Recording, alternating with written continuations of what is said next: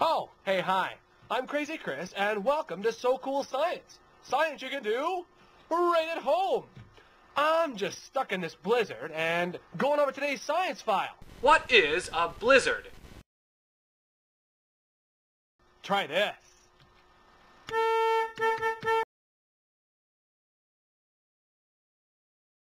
You say you're in your car, stuck in a blizzard? Uh-huh. I bet you're wishing you had a blizzard survival kit. You bet. If you want to make your in-car blizzard survival kit, here are the things you will need. A shovel! In case you get stuck. I did.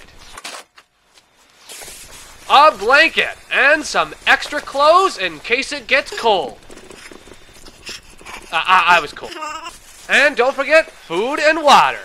I never leave home without it. So now you have your very own blizzard survival kit. Now that you got that blizzard survival kit, I bet the blizzard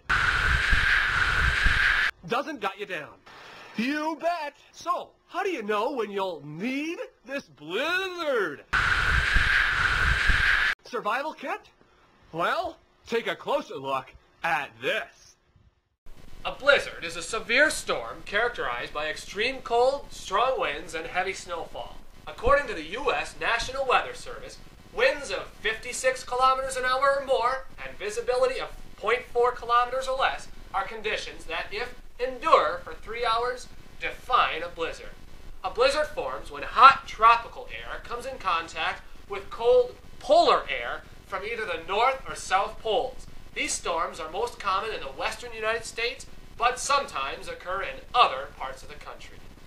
So now you know what a blizzard is. You know, making your own blizzard survival kit is why science